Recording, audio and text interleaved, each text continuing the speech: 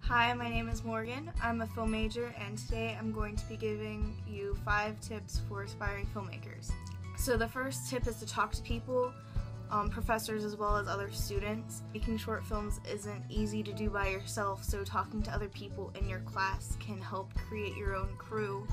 So other people will help you with your short films as well as you can help other people. Also, talking to professors can provide opportunities outside of the classroom that can be added to portfolios or resumes later on.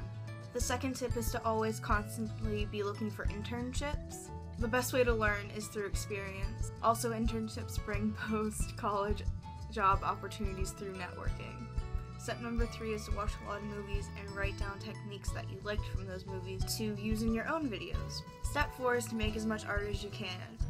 The more practice you get at making films, the better your films will become, as well as the more you make, the more you have to add to film reels and portfolios afterwards. My 5th and final tip is, if you don't know where to get actors, to go to a local high school and look at their drama club and see if anybody wants to participate. They want an acting credit and you need someone to film, so why not give it a go?